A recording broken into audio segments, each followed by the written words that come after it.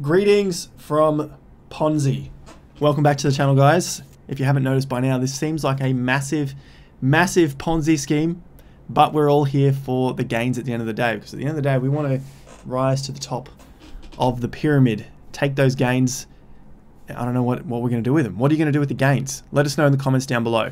Today's video, I want to go back and cover some of these cryptocurrencies we have looked at over the months and update Bitcoin, Ethereum, and the graph, which I looked at yesterday. It started moving just after yesterday's video. There's no way in hell I can move a $2 billion market cap cryptocurrency. So we're going to dive into that. I want to start to clear off some of these cryptos. We've looked at quite a lot. Obviously, we can't hold every single cryptocurrency. And the idea here is to look at some of the charts and then identify ones that we can start to just move to the side for now. I don't hate anything. Before you get in the comments and discuss certain things, just relax. It's all good. If you like relaxed videos, Hopium-Free, let me know. Hit the like button down below, bell notification icon, subscribe to the channel. Let's push it to 110,000. We just crossed 102,000 yesterday. So yesterday's video, April altcoin gems. I've listed 7 in this video to have a look at. The graph was one of them. GeoDB was another. That was a ultra small cap cryptocurrency sitting somewhere around 25 million at the time. I think it's jumped to about 30 or 35. Like I said, I find these things, I like them. If I talk about them, the small stuff has the potential to move, so just be very careful with those small cryptocurrencies. The graph, something that I can't move. Let's have a look at the trends, and I'm just focusing on 2 at the moment. Cardano, NFT, the main things that people have been searching for. Cardano down, probably looks like a good time that we get some accumulation on Cardano. NFTs still raging, absolutely raging.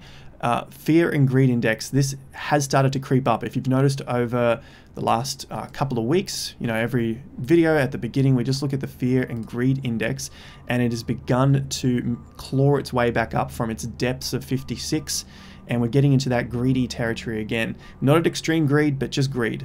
Next thing we've had a look at recently, regularly, is CoinMarketCap.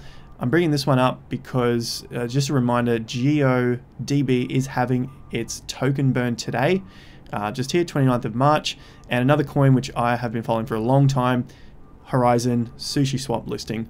Won't go on about that one too much. We'll look at Zen in future videos, but I just like to bring it up because it is one of those ones that's dear to my heart. It is one of the ones that I did marry through 2017 into this current bull market. Let's have a look at a quick bit of news and then hit the charts. The Fed plans to unveil digital dollar prototypes in July. So let's just be aware of that. If this comes up, look, at the end of the day, macro view on cryptocurrency, I'm bullish Bitcoin, bullish Ethereum, bullish cryptocurrency in general. There is going to be ups and downs.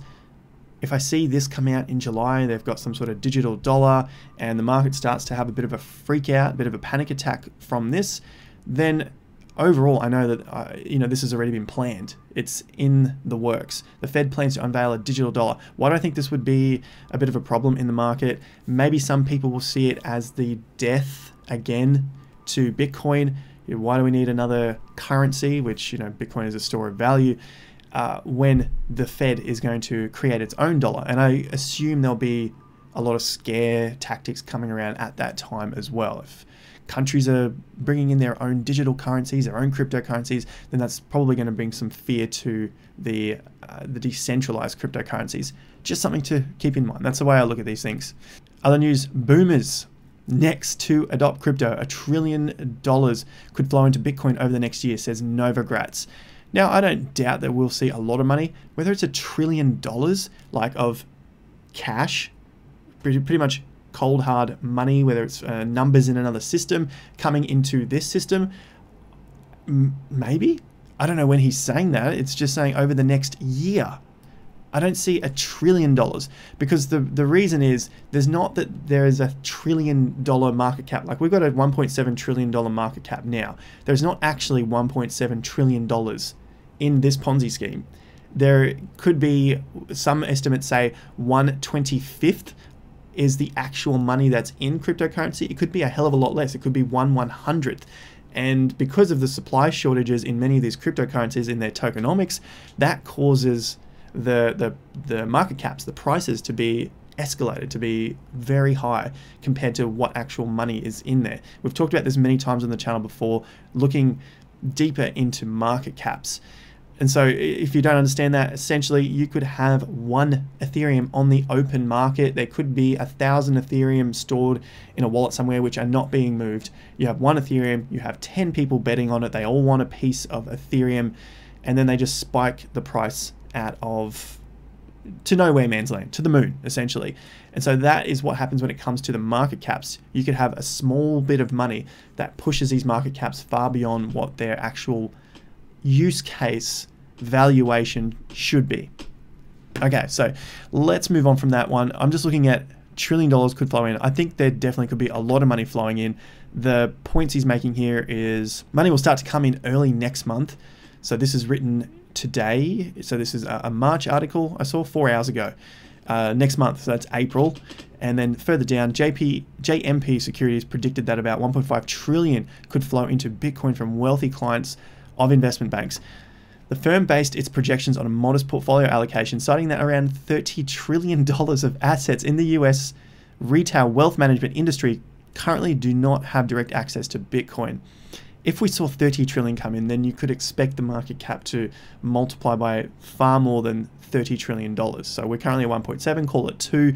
That's a 15 times return. If 30 trillion actually came in, it would be far, far, far more than the 15 times return to that point, or a little more. Basically, with the bigger funds, they need to come in slowly. So it needs to be chunks of money in. You get that flow in and out. It starts to stabilize the overall market. We won't see big rises and big falls, because if the market cap of Bitcoin gets to 10 trillion or $20 trillion market cap, then of course $1 trillion coming in isn't going to have the same effect as it would if Bitcoin was what it currently is now, which is $1 trillion market cap. So if $1 trillion came in now, that would really skyrocket the price. But if $1 trillion came into Bitcoin when it was a $20 trillion market cap, it won't have the same sort of effect. So they've got to come in slowly into the market, and that is our advantage as smaller players. We can afford to come in early, but we're taking the risk, betting on what we believe to be the next marketplace. And of course, decentralized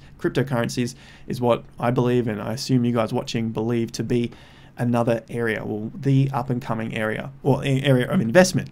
I'll finish that sentence. That's all positive news, all great stuff, but it doesn't happen overnight. And look, Novogratz is saying this year, next month. He'd been talking about this. If you're new to the space, Novogratz has been talking up Bitcoin all through 2018, 19, and 2020. So you can get carried away and think that this should happen tomorrow or next month, like he's saying here. But he has a huge position in his company here, Galaxy Digital, CEO. There you go. So he can talk about this stuff and hold a massive position and hold this for years. If you're expecting this next month, I highly doubt you're going to see $1 trillion of cold hard cash come in 1 month. Nothing's out of the question, but I would not be betting on that.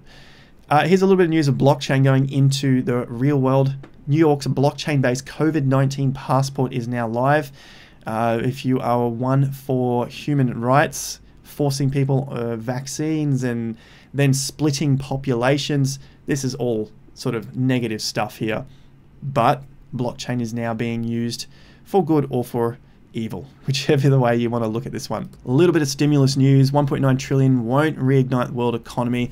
Important to note, we're in cryptocurrency. It's always looking at, people are looking at this stimulus pack to go into Bitcoin, 1/10 of it, 10% of the stimulus to boost these prices. Look, it possibly could happen and probably will happen. There will be some of the stimulus money, of course, go into cryptocurrencies. Looking at this long term, a lot of money being printed. We all get this. We know that there is a lot of money being printed. This is the amount in a percentage terms of the GDP. Fiscal support announced since December. Call that 5% to 13%. So it's 8% of the GDP of the US is going to be printed, or the support, since December. That's what's been announced. Cumulative fiscal support as of December, 5% of the GDP. So the US is at around 13% now of their GDP just being printed up until this point, or at least some of it has been announced. We're not getting out of debt. This is the plan. The plan is debt. We stay in debt. We keep rising and falling with the tides. like the cycles, like the seasons, like everything will come around again. We'll get a massive, massive boom. Land prices, which you know I talk about on the channel. Just did a recent video, a couple of videos back with Kathy from Property Share Market Economics. Check that out 4 days ago. We are booming into 2026 for the land prices. Stocks will probably go up there as well. Crypto has a slightly different cycle. It's still a new asset class, but that is going to be where a lot of this money is going. Stocks, land. When I can find cryptos on that as well, that's what we're going to get into. That's why I talk about some of the cryptocurrencies like labs. Let's have a look at some of these cryptos which I've seen moving pretty hard, and the ones that you guys have mentioned in the comments. So we'll take a quick look at these. Solana at $18. This is the first time I believe I've talked about this one on the channel.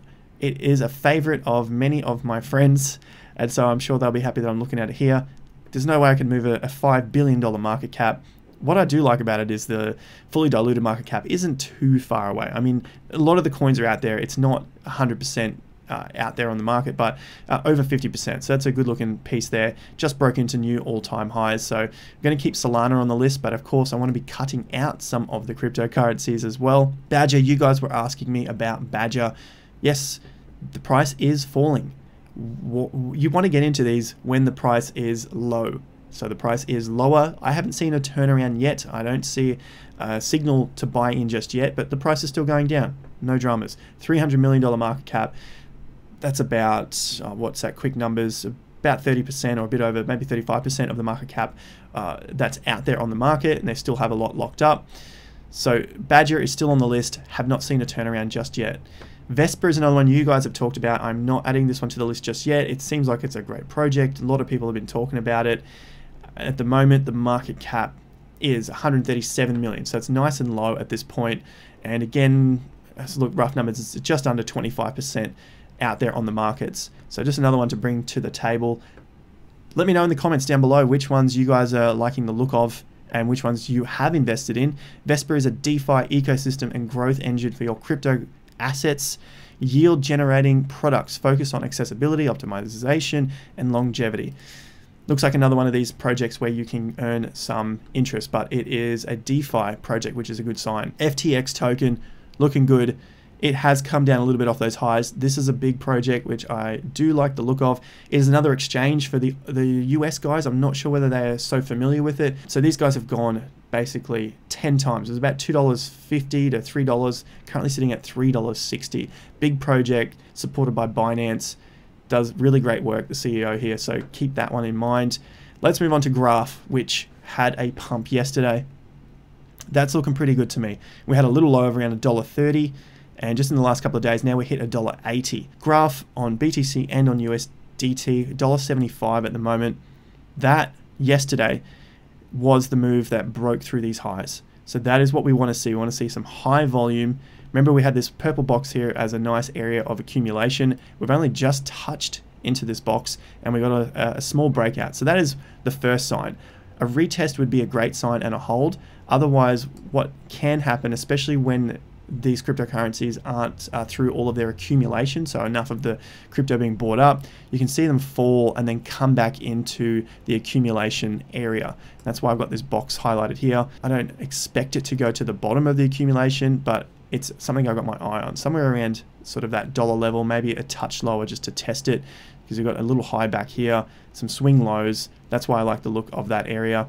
I think we will probably test this low again. Just doesn't seem like this is the breakout yet.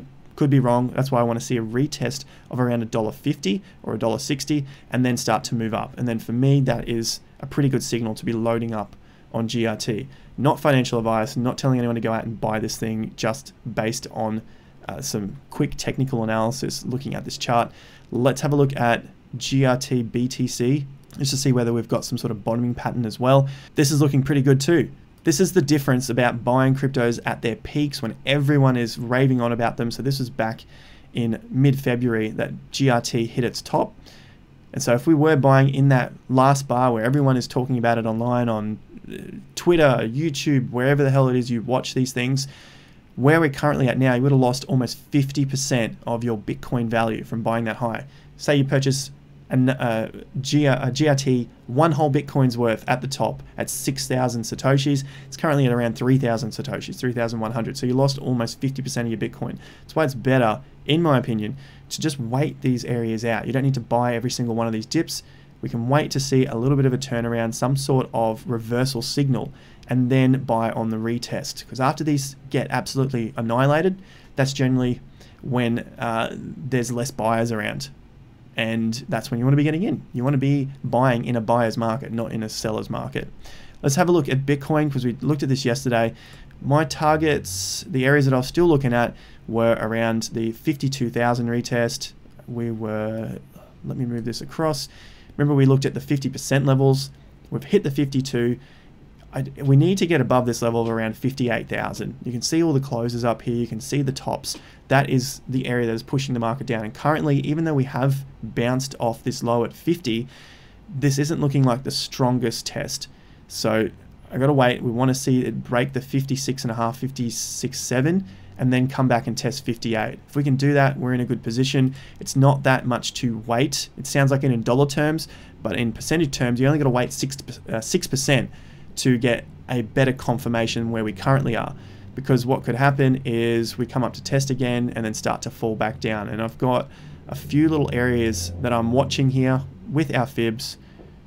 There's my next 50%. It's 45. Obviously, we've got to get through 50 first. 50,000, and then move its way back down. So Bitcoin still on track for a little bit of a consolidation in these levels between 40 and 60,000. Great news for us looking for an altcoin season, so don't worry too much. It's still bullish long term. Short term, looking good also. Good entries if it comes back down to those areas. Beautiful buying. Ethereum is the last one. That's what we talked about yesterday. ETH USD 1700.